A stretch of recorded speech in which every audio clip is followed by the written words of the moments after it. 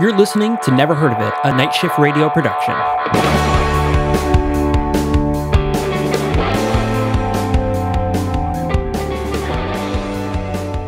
Yeah.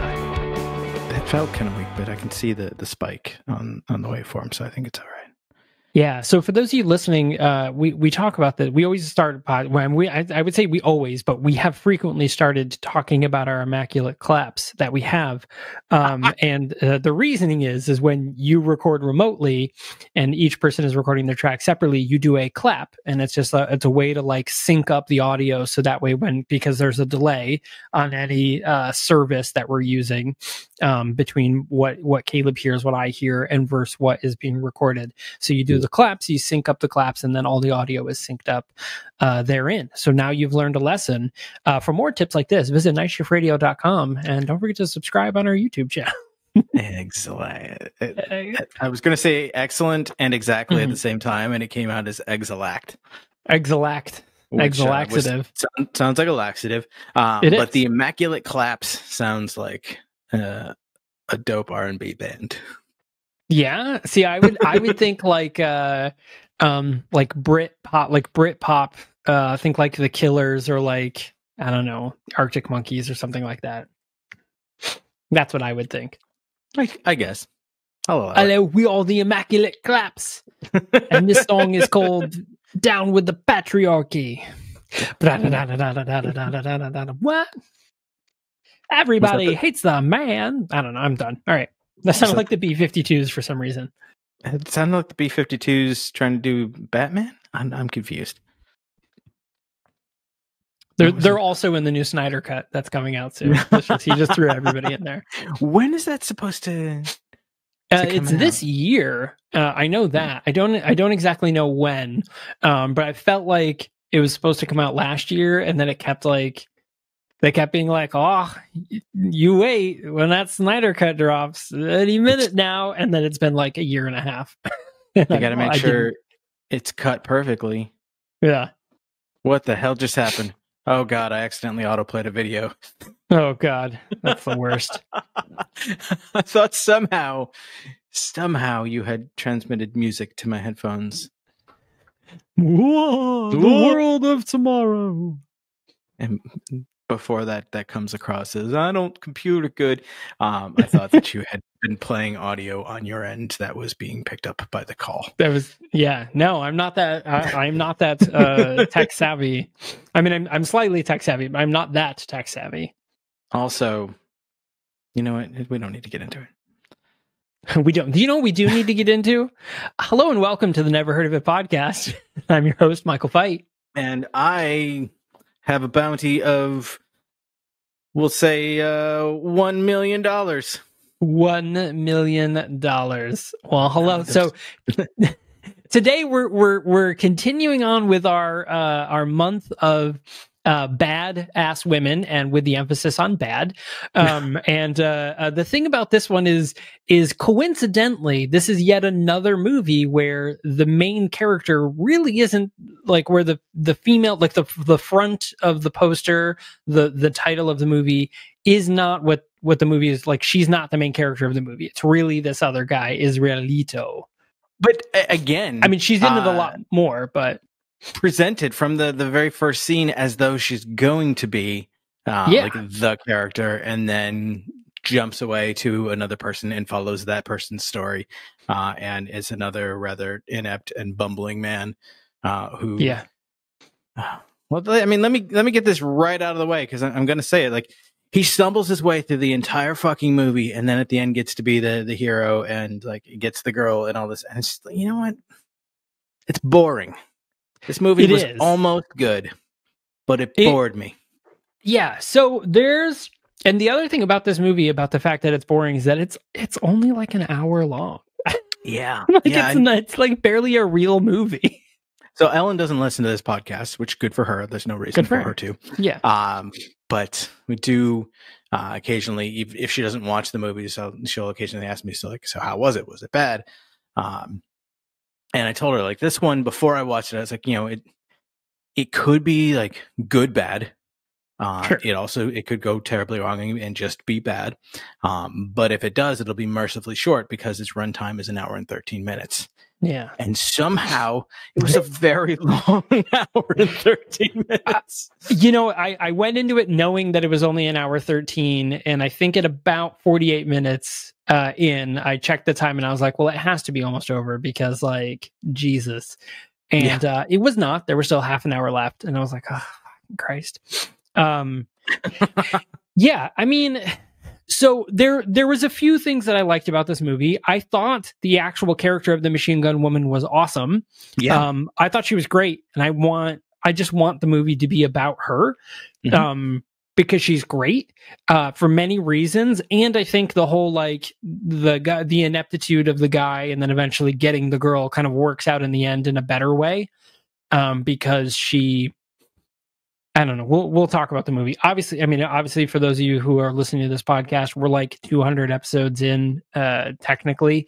I think we're like 185 or something like that, but this is really like 160 or something. But we spoil the fuck out of movies, so yeah, please be prepared for that. So we're gonna spoil it, but even before we get into that, let's cover quick content warnings. This is a, like, kind of late 20th century, like, grindhouse style exploitation film. There's a lot of violence, a lot of blood, a lot of people getting shot up, insinuations of people having oil dipsticks shoved in places they don't want. Really anywhere is a place that I don't want an oil picture. Yes. Like, nowhere in my body.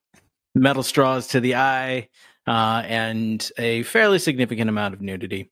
And yeah, I mean, it's Spanish language. It's set in Chile, so turn the subtitles on if you don't know Spanish, and let's get into it. Yeah. So this movie came out in 2012, and it's entitled "Bring Me the Head of the Machine Gun Woman." So again, this is another one of those movies that starts off you thinking that the movie is going to be about the machine gun woman. Now, that being said, the movie is about the machine gun woman, but it doesn't star the machine gun woman. She is merely an aspect of it. So this is kind of like, I don't know. I'm trying to think of another. There's been a few movies where it's like, hey, this movie's about this person, but, like, you don't see them for a while. So the machine gun woman is played by Fernanda Yerola. I don't speak Spanish, so we're going to do my best. She's been in a few things. She's been around. She most specifically, she was in Narcos. She was in Party of Five. She was in a movie called Imprisoned. So she's been in some things, and you've seen her around. Other than that, maybe if you watched Party of Five, I guess, or Narcos, Mexico, you've seen her. This is a 2020 Party of Five. Is this like a reboot, or is this? Yeah, there was a reboot. Remake? Yeah, there was a remake, I guess, a reboot. I don't know what you want to call it, but there was a reboot of it right around the same time, maybe a few years, give or take, around the same time that they rebooted Beverly Hills 90210. Says Party of Five follows the 5 Acosta children as they navigate daily life struggles to survive as a family unit after their parents are suddenly deported to Mexico. Well, that's a very 2020 storyline. It was a very 2020 storyline. I don't know. Is this though, like, I'm curious if this is like the American version, or is this like maybe like a Spanish version? No, it was the English. Yeah, it was filmed in American family. Yeah, and it was Montreal, so this was definitely the remake one, which I didn't watch. Honestly, I didn't watch the original Party of Five either. Like, I knew of it because Jennifer Love Hewitt, but, like, I didn't watch it because I didn't care. I saw some of it, but not enough to remember anything about it. Yeah, I mean, I remember Jennifer Love Hewitt. That's about it. I don't remember her being in that. She was like the like main girl, I think. You would say one that. of them. I would say. I'm not gonna lie to you. I totally would say that. I also almost just knocked over sparkling water on my desk, and that would have been a bad time. Wait, so I have a question about Lacey this. Chabert was in this. Oh yeah, Jennifer Love Hewitt. Yeah, there she was. Yeah, because Lacey Chabert and Jennifer Love Hewitt, I used to always get confused. Even though Lacey Chabert is like much younger than her, but they're very different people. But they looked alike. I mean, believably family though. 3 of the 5 are believably related, and actually the other 2 would be as well. All 5 of them don't strike me as. Yeah. Whatever. No, Party of 5. This is not a Party of 5 podcast. Where's Andrea? Because it's about to be. Andrea's gonna pop out of nowhere and be like, "Buddy, but what about Lost?" For those of you that don't know, please go listen to Second Edition 1. You'll understand that joke a lot better. So the film follows this character by the name of Santiago, who is, typical loser dude. He just really loves video games. He's really big into Grand Theft Auto, and he's a loser. He lives with his mom. He just kind of hangs out and does nothing. But he works at a nightclub that is run by a mob guy. I don't know. Let's say a cartel. They refer to him a few times as an Argentinian mobster. Yeah, a Chilean gangster. Yeah. But yeah, so I do want to point out, you mentioned that Santiago is he's a gamer. He plays lots of Grand Theft Auto, and this is one of the few things that I thought like this movie did like in a really interesting way, and like was one of the more, I don't know if I would go so far as to say redeeming, but one of the more interesting qualities of the movie, in that each act, after the characters are introduced, I literally almost said that. Each act after the characters are introduced is staged as though it's a Grand Theft Auto mission. So they give the whole title. Yeah, the mission and the title, and then at like the end of the act, it'll say like mission passed or mission failed in Spanish. And I thought that was kind of interesting because it takes his aspect of being like, he says to his mom at one point, like, I just want to be the best there is. People make a living at this. And, I want to do that. And of course, as most mothers would do, probably, I don't know, I'm not a mother. She's like, you need a real job and an education, and tries to give him sound motherly advice. And he's like, but video games and DJing, which I'm not shitting on, like, do what makes you happy. But this is setting up the character. Right. And so Santiago, he was like, fine. So he heads off back to work, and he was like, all right, here's what I'm going to do. Like, maybe I'm going to ask my boss for a raise. And he's like, I'm going to go to the bathroom instead. So meanwhile, he's in the bathroom, he's in one of the stalls, and in walks his boss and 2 other people, and basically they're like talking about this woman. So now in the beginning of the movie opens up with the machine gun woman. So there are seemingly assassins or bounty hunters coming after her, and she walks into like a convenience store and just starts blowing them away, literally. The really cool gun battle. She has her machine gun, it's cool. And then the coolest part is we get the guy. I don't know what do you call those things? The people that have like the drum and the thing and the harmonica. One-man band. Yeah, the one-man band things. Yeah. So he comes in, the drum strapped to his back with the cymbals, and like he moves his arms and it hits the drums, and like, yeah, it's fun. I don't know.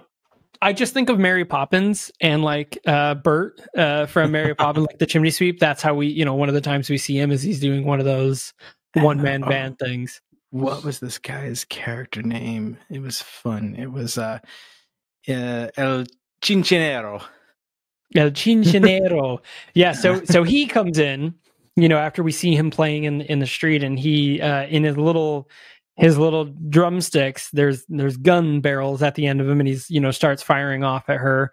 She kills him, and then as she leaves, and this is important, we see that he had his son with him, who was also doing the one little one-man band thing. Cincinerito is the son. The son. Yeah, the kid. Yeah. So a cincinero is an urban street performer in Chile, usually a man or a young boy who plays a bass drum type percussion instrument with long drumsticks strapped to his back, which also involves a rope with a noose tied around the performer's foot to play the cymbals, which also form part of this improvised instrument. Said instrument has been invented and produced informally and can carry any rhythm or melody. Like, that's kind of neat. It is kind of cool. Very like culturally specific to this country that the movie's set in, and I like that. Yeah, no, I think that's really cool. And it was really cool. So the character gets shot up, right off the bat. She kills him, and does the weird thing where they do this thing. I've seen other people do this in movies too, where they like lick the, she like Catwoman style licks from like his chin like up to his nose. Oh, that's to establish that she's sensual. Oh, right. Yes, of course. Just, the like barely any clothing as she walks in, like with guns strapped everywhere, like doesn't set the vibe enough. That didn't do it for you, so we needed to add this to right, or two other scenes that we're gonna see in a little bit. Where was I going with?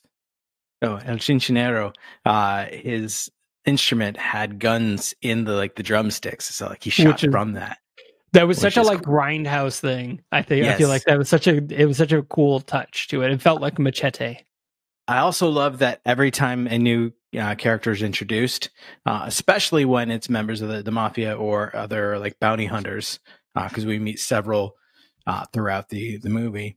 It always shows like a bounty price for them, which again fits with the Grand Theft Auto theme. Yeah, and it was even fun. They did it with his friend, and didn't they do it with his mom too? And it shows $0. I can't remember for his mom, but definitely for like his buddy that he like hangs out and DJs and games with. Was $0, and like Santiago starts out at 500. Yeah, which is pretty interesting. But yeah, so he's in the bathroom. Santiago's in the bathroom. He's hanging out, doing his business, and in comes a couple of members of the cartel. They start talking about the machine gun woman, how she's been kind of fucking shit up, and they were like, all right, we gotta do something about this woman. We gotta do something, and so they're like, all right, fine, like put a bounty on her head, whatever it was, 30 million or something. I forgot. What exactly? It was really high. Yeah, I don't remember exactly, but it was a lot of money. Yeah, it was like an absurd amount of money. He's like, all right, we're gonna kill them, and then they like hear the noise, so they open the stall door. They see Santiago, and they're like, I know, let's have this asshole go and try to get her. Like, you go get her, or I kill you. And then he kills one of the other people. I kind of got lost. I think something happened, but I missed the part where he kills the other person with him. So this actually is somewhat important to the storyline, because they're having this conversation about putting the hit out on the machine gun woman, because she was his name was like Che Sausage. Sausage. I guess it was like his ex or something like that, and we actually see later on a flashback of her dancing in the club and him being shitty and abusive to her. So like, good on her for leaving. And so they're like, we'll get her, but like, we've sent, a bunch of assassins after her already, and she even killed El Cincinero. And so like, it's going to be difficult. And he's like, plaster the city with posters, like Old West style, like wanted dead or alive, but preferably dead. And then of course, as you see, they open the stall door and see Santiago there. And they're basically like, well, you should take the DJ here home and, let him rest. Let him rest real good in peace. And he's like, wait. I can help you find the machine gun woman. And the boss is like, really?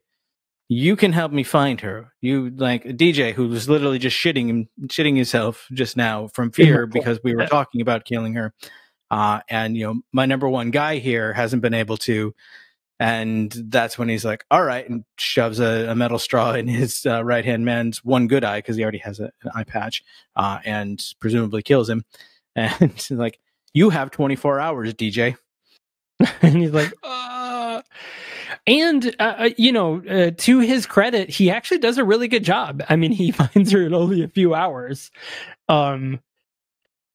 which is pretty interesting. I thought it was good. When we get a few flashbacks and like as well as kind of current scenes throughout the movie of the events in this like tango club, and so we see Che's behavior and see him being shitty to the dancers, and so Santiago has a flashback, a memory of DJing at the club and playing this one song and seeing the woman who would become the machine gun woman later on, seeing her really get lost in the moment and dancing, and Che like trying to like grope up on her, and her like continually shoving him away. And he's just like, you can see that Santiago is desirous of her. He must have her. But he also remembers another woman helping her when Che was abusive. And so he goes to find her first. That's it. That's his first mission. Yeah. So his first mission is to find this woman by the name of Chilean Soto.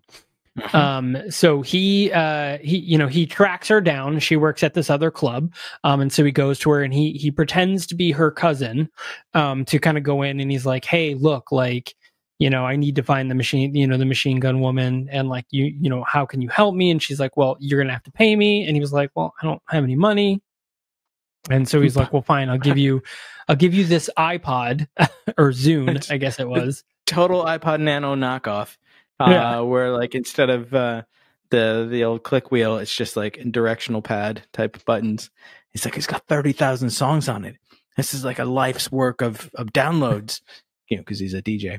And she's like, I don't really want that. He's like, but like, what music do you like? Do you like reggae? She's like, no, I don't. No. He's like, what do you like? And she lists off a bunch of stuff. He's like, it's all on there. And she's like, okay, fine, just give it to me and leave. Yeah. Which is fantastic. So he eventually heads off, and she gives him this specific code that he has to say, like, I'm going to check your oil, and I'm going to check it really deep or something. It's something like weird, thing that he has to say, which goes into play a couple times. I mean, so yeah, she sends him to a mechanic shop, and it's like the passcode is, I need my oil checked, and I need you to go really deep. And he's like, you're messing with me, right? She's like, it sounds like it, doesn't it? But no. But no, that's really what it is. Which, that's probably one of the best lines in the whole movie. Like, oh yeah, that sounds like it, right? But no. But no. So off Santiago goes, and he ends up getting to this mechanic shop, and the first person he runs into is just this young man who obviously seems like he has some sort of developmental things, and he says the line, and the guy's like, okay. And then he goes off, and then he ends up going in to talk to the boss guy. And the boss is like, are you messing with me? Like, who are you? And then finally he was like, hey, do the thing. And he was like, oh. And the best part of this, just before all the shit goes down, is when he was like, have you seen our website? And he goes to a website, and it's like, it's so you can get like bounty hunters, and it's like a character selector in a video game. He's like, oh yeah, you could choose the machine gun woman, you could choose this guy, you could choose this guy. One of them was El Chinera or whatever. He goes through like some of like their strengths and weaknesses, like you said, like a video game character select, and like, oh, this one, like, he's he's not terribly smart, but he's really good shot. Yeah, it was very funny. He's very proud of his website. They did a really good job. He hasn't kept it up to date though, because I mean, El Chinchonero was still on there, as was I think a couple others that Machine Gun Woman had already killed. Yeah, there was like 2 or 3 that she definitely had knocked off at that point. So also, like, I feel like it's kind of bad for business if your bounty hunters are killing each other. Yeah, but that was another thing that, like, I didn't fully. I mean, obviously, we learn later on in the movie is that she was killing them because she collected their heads. She brought their heads, and she was killing them for bounties. So they probably had bounties on them. So she was kind of double dealing. Maybe I don't really know. I don't really know if that's bad for her. Be like, does that make her character bad, or does it make? I don't know. I mean, either way, she was a killer. So I guess there's that. I mean, we definitely learned that she just kind of does what she wants and not necessarily following any kind of rule set. Yeah, which I think is fine. I think that's great, and I like that it's consistent throughout the film.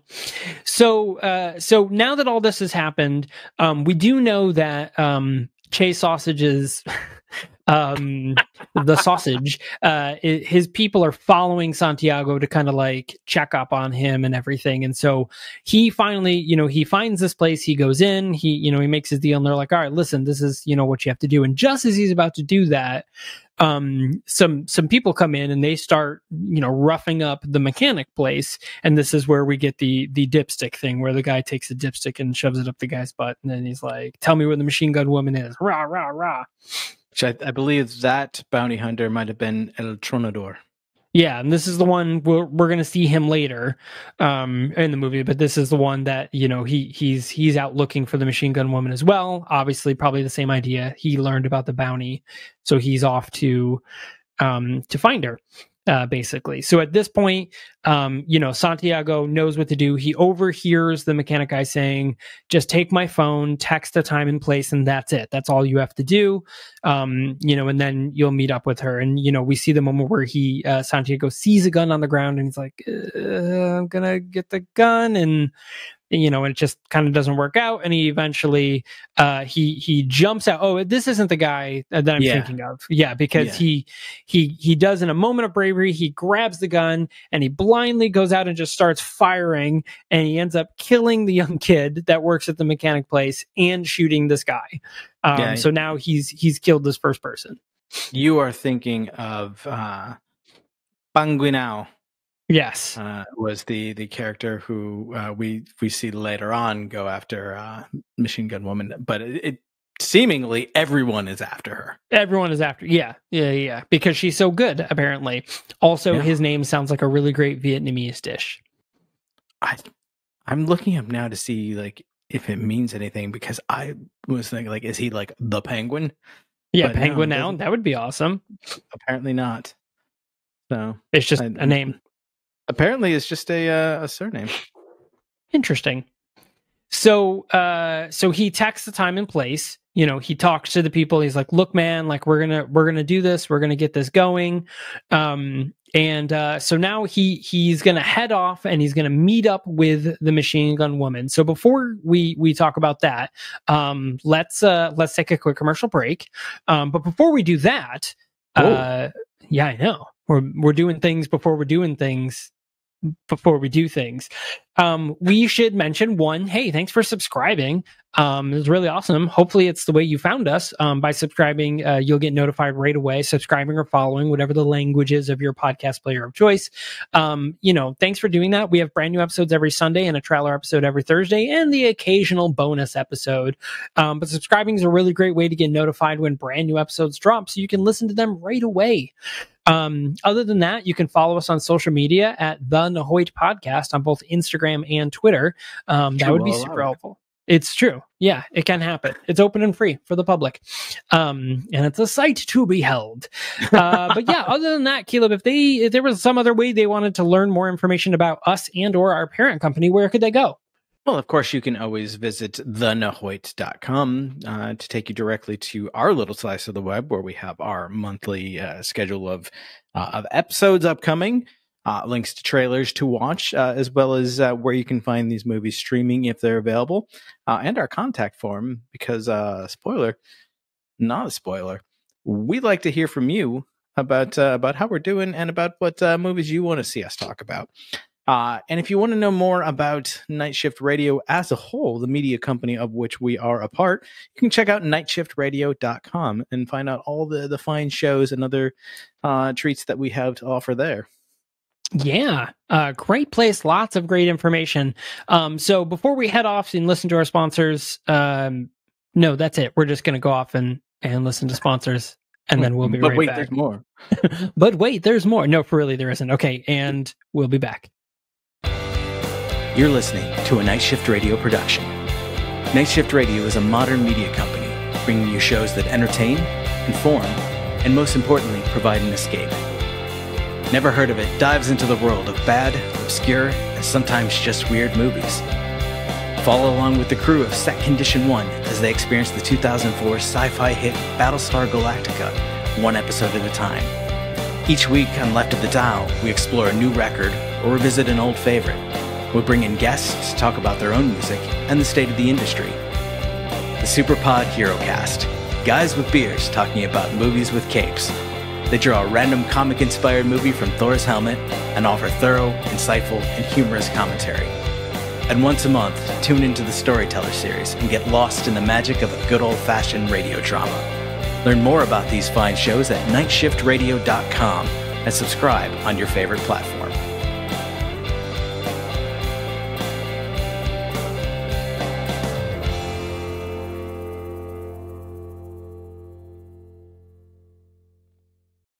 Hello and welcome back. How are you? That post the whole break. Yeah, you did good. Yeah, the whole time you were just holding finger guns. For those of you watching on YouTube, which by the way, we're on YouTube. We have our own channel. Never heard of it. Definitely go and subscribe if you'd rather watch us dance our way through this episode instead of just listening to our dulcet tones. Imagine being able to see your favorite podcast. I don't know if you can with that one, but you can with us. Buzzing to us. So let's carry on with Bring Me the Head of the Machine Gun Woman. So we haven't mentioned it yet, but this movie is streaming on, you guessed it, Tubi TV. And we are not sponsored by Tubi TV, but we really fucking should be. Really, at this point, we send a lot of fucking traffic to their website. We absolutely should be sponsored by them by this point. Fun fact: this movie was the first recommendation on my my algorithm this morning when I opened up Tubi to watch. Hey, so it's been listening. Michael, it's figuring me out. It knows. But also, this movie is available on IMDb TV, which we mentioned last episode. IMDb TV, you can watch either directly on the web through the imdb.com website, or if you have the Amazon Prime video streaming app, it is a free channel on that as well. And it's also available on Crackle. So there's another website you can check, Crackle, which is owned by Sony. So you can go and check that out. Yeah. Fun fact, and Tubi's owned by Fox. It's true. It's a conglomerate monopoly. Oligarchy, I don't know words. So at this point, Santiago is now heading off to meet the Machine Gun Woman, and we're gonna get our big moment, I guess. So the first thing he does though is he realizes he needs a gun. So like most video game things, he's like, oh, I'll just go to the gun store and buy one. And so he heads to a gun store and he was like, yeah, go ahead. First of all, he has a gun from when he kills the bounty hunter and accidentally kills the young mechanic, but he wipes off the fingerprints and leaves it. So that's, first mistake there. Yeah. Mistake number one. And then decides like, oh shit, I need a gun, and tries to ask the Chase Sausages guys that are tailing him if he can borrow a gun from them, and they're like, no, get the fuck out of here. Right, go buy a gun. Which is also a great thing. They're like, get out of here. And then he ends up at the gun store. So he ends up at the gun store and he's like, hello, I'd like to buy a gun. And the guy was like, what kind of gun? He was like, I don't know, a easy to use one. He was like, what caliber? And he was like, the good one. And he was like, have you ever owned a gun? He's like, no. He's like, well, whatever it needs. He's like, no, but I need it because I have a sick horse and I need to, she's not doing well, so I wanna put her out of her misery. And he was like, okay, do you have a gun permit? And he was like, no. He's like, well, I can't sell you a gun permit to do that. And so he keeps asking questions of like, well, what can I buy that's not lethal? And he's like, a BB gun, a this gun, and a this gun. He's like, well, which one is going to do the most damage? And he was like, the BB gun. He was like, but what did this horse do to you? he's like, man, this horse must have really pissed you off. And he eventually, he's not fooling anyone. No, right. I mean, also he's wearing like a hat and his hood up and his sunglasses. Like he looks shady as fuck. Like we know he is up to no good, and so does this gun owner. And he's just like, whatever, dude. So he ends up selling him the BB gun, and off he goes to meet with the Machine Gun Woman. So she shows up. And right off the bat, she moves her hand to like take off her sunglasses, and he freaks out and pulls the gun on her and aims it directly at her. And this is yet another moment where they're like, is the fact that she wears literally no clothing, not enough. Well, so she goes up and, puts her mouth on the gun, and he was like, and then she was like, you can put your toy gun down now. And he was like, okay.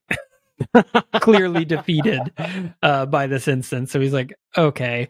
And so, he explains the scenario. He was like, look, like, this is what's happened. Like, they've forced me to do this. Like, I don't want to do this. And meanwhile, in come rolling in the people that have been tailing him this entire time. And, the machine gun woman gets into a gunfight with them. And the one guy is left over, and she brings him over, and she's like, hey, is this kid telling the truth? Is he being forced into this? And the guy was like, yeah. And he was like, oh, she's like, okay, well, go off and tell your boss, Chase Sausage, that, nice try. And off he goes. She shoots him dead, and off they go, basically. So she's like, hey, kid, go home. Like, go fuck off. So off he goes. So he goes home. Meanwhile, he goes home, and there is Chase Sausage's men who have beat up his friend, or no, who is part of his friend. I think I missed that. Some of the people kind of looked alike to me because they were all wearing the same like metal T-shirt, and I was like, wait, who are you? Because I often track people by their clothes. We only see his friend like one more time, like in kind of like the final scene. But he's met at the house by like a groundskeeper or like building super or something like that, who's like, hey, some weird guys were asking about you, and they paid me. I didn't tell them where you were, but like they paid me, and like they paid me 2,000 pesos. Like maybe he's like, what are you gonna do? And Santiago was like, look, dude, I'm really in a hurry. Like, you need to move out of the way. He's like, oh, okay, and like slowly opens the gate because I guess Santiago's key is kind of jank, which I can relate to. The lock on my key works fine, but the lock on our front door is a little jank sometimes. So like he's like, so if someone's gonna open the door for me, I appreciate that. If someone's gonna stand in my way and not open the door for me when I'm in a hurry because my family's in danger, thankfully that hasn't happened. But I would also be kind of frustrated. Sure. Yeah. So when we bought this house, my mom, like, I'm talking like the minute we were like closing, my mom was like, you're going to change all the locks, right? And I'm like, yeah, I mean, like, eventually. She was like, well, you have to do it right now. Like, right now. Like, what if the day you close, the people come back and they go rifling through all your stuff? And I'm like, well, like, I'm going to be in the house. I was like, it's September, it's quarantine. And she was like, no, you need to change all of the locks right now. It's very, very important. And she like sent me links to like hardware store things for like doorknobs. Very smart advice. If you buy a brand new house, if you own a place, change your locks if you're able to, if that's a thing that's part of your home. I would assume if you buy it, you can do whatever you want, but change your locks. It's really important. You never know if like a weird family member has a key, doesn't know you moved for a reason, and then they just come and walk into your house or something. Very important. I mean, definitely do that. That's very good advice. Yeah, no, it was very good advice. It was just very funny to have my mom like every day texting me, like, of all the other things, instead of like, hey, congratulations, you bought a house, it was like, have you changed your locks yet? I'm like, Mom, I bought my first house ever. Cool. Oh my God. Did you change your locks yet? I'm like, yeah, Mom, I changed my locks. That was almost one of the first things we did at my last place, particularly because the previous owner was really shady. Oh, yeah. Yeah.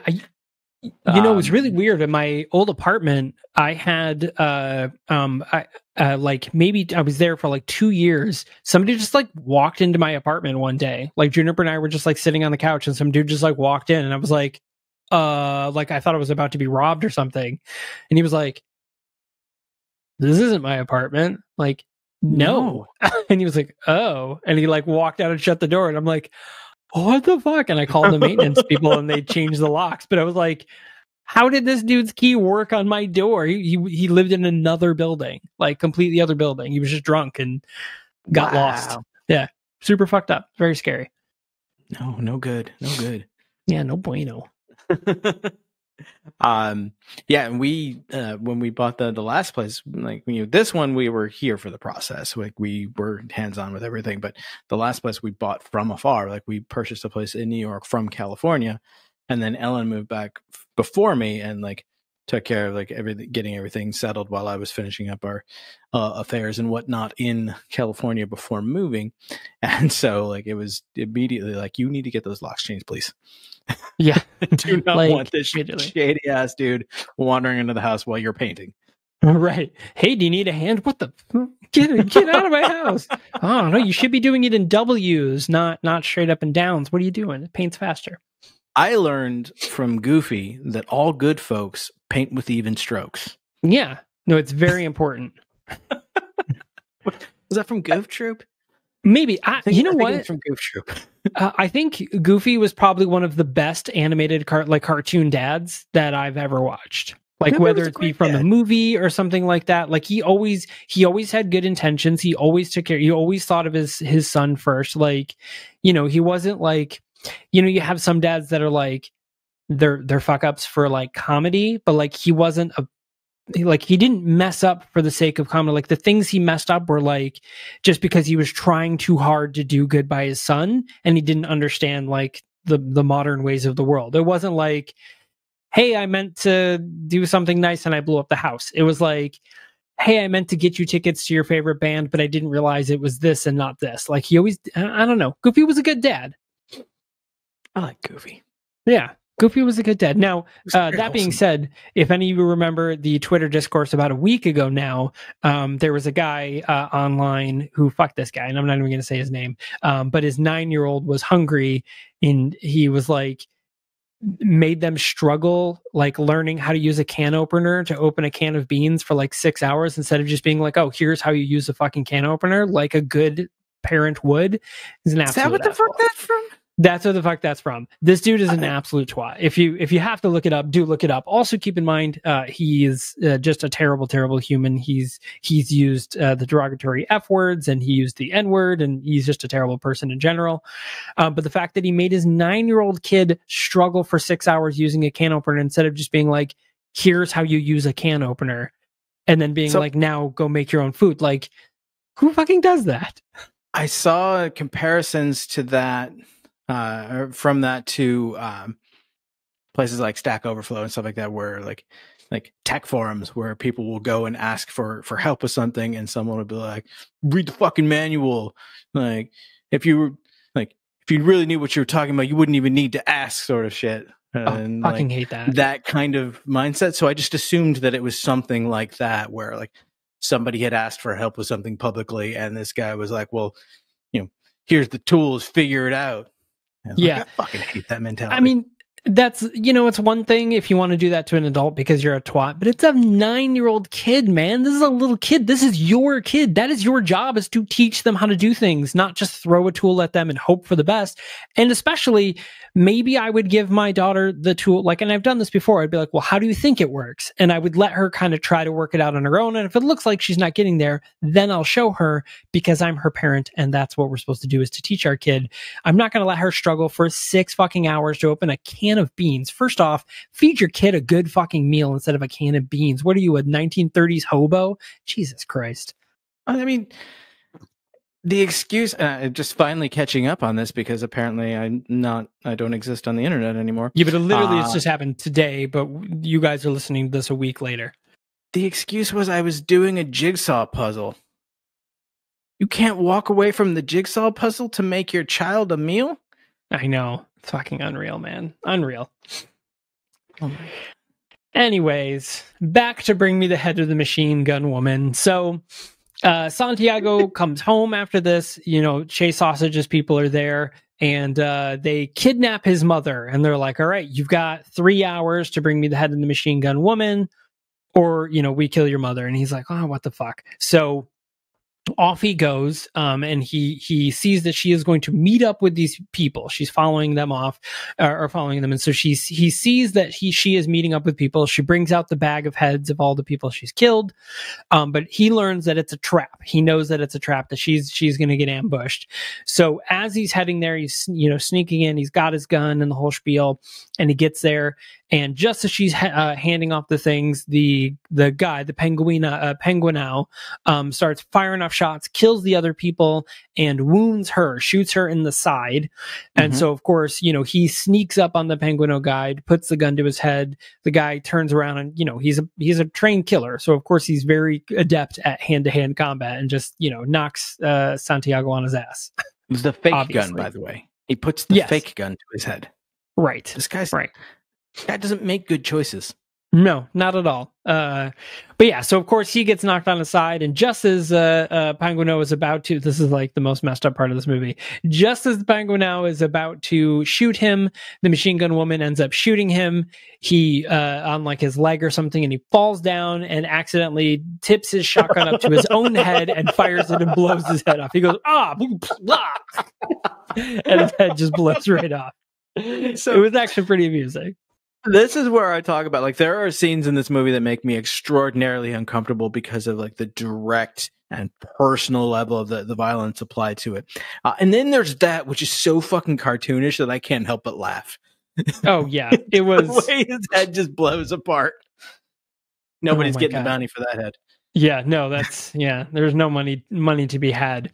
So, he picks her up, he wraps his shirt around her to stop the bleeding. He throws her into her Jeep, and off they drive off. And eventually she's like, look, if you don't remove this bullet, I'm going to die. And he was like, and so of course she's like, well, I have a first aid kit. Here's what you have to do. Now there's so many things wrong with this. First off, one, removing the bullet, yes, very key thing, but removing the bullet isn't going to heal you perfectly. In fact, removing the bullet is going to cause you to bleed more. The whole point of removing the bullet is to stop lead poisoning. Plus the bullet's really hot. It's burning you. It's causing inflicted stress because it's pressing on things that shouldn't be pressed. The removing the bullet is the precursor to sealing the wound, like surgery to help seal you up, because you will bleed to death after the bullet is removed. You immediately begin to bleed, which is why like whenever people like get stabbed in movies, they're like, don't pull it out because we're going to start bleeding. Like it's the only thing holding the wound in. Basically only pull it out when you're ready to do immediate medical attention. Now he just yanks the bullet out with a pair of tweezers after throwing some rubbing alcohol on it, and then she's like, that's wonderful, after she has this like orgasmic experience with it. And then she was like, so do you still want to check my oil? And at first I thought she was like kidding, but then she was not. And then they do it, and I was like, wait, what the fuck? What? Mind you, not only does she still need immediate medical attention for this wound, he has removed the bullet but not bothered to bandage the wound. So she's just sitting there bleeding out while they fuck in the front seat of her Suzuki Samurai. Right.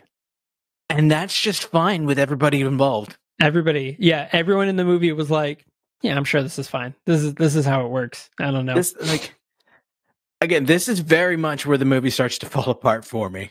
Like, up until now, they're like, kind of like I'm playing along, like, all right, like this bumbling idiot, he's got his GTA fantasy going on while the machine gun woman is doing the real work. Like, okay, I can get behind that. But then for like him to like make a joke about like checking her oil earlier, and to rebuff him, and then come back to this moment where like he's got her tied up, for his own safety because she's a killer, and he is theoretically going to deliver her to the person that wants her dead. He's got in her tied exchange up for the safety of his mother, by the way. Yeah. So that's important. He's got her tied up and has removed a bullet, but she's bleeding out. She's in pain, and for like her to then be like, you know what we should do right now? We should fuck. We should totally do that. Right. Like, believability goes from a here to a here. Yeah. Which low to begin with, but like straight down. It was a nosedive after that. So finally she was like, look, here's what we can do. Like, you can pretend to give me to Chase Sausage, and then I can, shoot him up and we can go off on our own ways. And he was like, okay, cool. So Yeah. And so, but he was like, no, and he keeps her tied up. So they get to the club, and he opens the door, and just as he opens the door, the Shea Sausage and one of the men's there with his mom, and the machine gun woman grabs his gun and aims it, and he's like, no, no, no, no, that's my mom, and she was like, you didn't tell me they had your mom, and he was like, oh yeah, and I'm like, well, I don't. But he doesn't make good choices. No, and why does she care though? Like. She's met this guy a total of what, 6 minutes, I think, like since the beginning of the movie till now. It's like maybe a few minutes of interaction. Does she even know his name? I actually don't think she does. Yeah. We don't get really any like real backstory or character development on the machine gun woman, but the implication is that she's kind of fallen into this life of being a bounty hunter and has become like the best of it, but largely was driven there because of this mafia guy who she hates and will eventually kill, sort of thing. Right. And so she's not about killing innocents for no reason. She specifically has, as far as we've seen, has only killed the other bounty hunters, the other kind of bad people involved in this movie. So the implication being, had she known that his mother was there, she would have factored that into the plan. And with her being there, she can't just do what she does and kill everyone in the room, and like they walk away. Right. Anyways, so off they go. He finally is like, all right, here, take the machine gun woman. I'm gonna take my mom. I'm gonna go. He heads off home, and takes his mom home, and then is like, okay, this is done. But then he thinks about it. He's like, no, like I gotta go back. I've gotta save her. So off he goes back, guns a-blazing, so to speak. And he does in fact get to the point where he's about to rescue her. They have their big battle. She ends up slamming Shea Sausage's face onto like a letter opener or something. And it goes into his eye. His metal straws. Oh yeah, one of his metal straws. It goes into his eye. And then Santiago has this speech where he was like, you're better than this. You don't know this. And I'm like, you fucking idiot. She is a literal contract killer. She is not better than this. In fact, this is exactly who she is. And you know this because you know her reputation. Like you knew her reputation before like the beginning of this movie. Like you knew the machine gun woman was like a stone cold killer. So like, yeah, I don't know this man is literally why she's here. Right. And you've literally only known her maybe 10 minutes. Like you've only had about 10 minutes of actual time together. Like I get, there's another movie and I can't remember the name of it, but it's like one of the Baldwin brothers and Cindy Crawford. And it's the same sort of idea as he's protecting Cindy Crawford. And there's like a moment where he's about to kill someone and she's like, no, you're better than this. But we understand that because as they're together throughout the majority of the film and time progresses, and we see that, like, she gets to know the real him and blah, blah, blah, and whatever. So that there was that movie. And we see that because we see that they're together for a long time, days, in fact. But like, you literally met this person 10 fucking minutes ago. Like, you don't know who she is. You don't even know this dude's name that you've already done. You've already boned. So like, there's that as well. So there's the other half of that. So, he's like, no. And she was like, oh, I consider that I would just run away with you and your mom. She's like, but you have to understand. And then she takes her giant high heeled boot and stabs him in the other eye, stabs Shea Sausage in the other eye. She's like, you'd have to live with my temper, and then shoots him in the groin like 5 times. And I'm like, fuck yeah, do that. So I love the fact that she was just like, no. Like, I'm literally gonna go keep killing people. Bye. Like, who are you? And off she goes. Santiago's still clinging to this idea, though, that like he's won her over, and they're gonna be a thing now. And as they leave, she gets targeted again by Cinchinero's son, Cinchinerito, who apparently also has a gun in his instrument, which is dope. The kid just like stares her down as like she's got her gun pointed at him, and he's like, no, no, no. Santiago's like, don't, like stops her and like lowers the gun, and the kid just stares at them for a bit and then just walks away. She's like, man, fuck you, and like gets in her Suzuki and drives away, and he steals a Pontiac Solstice.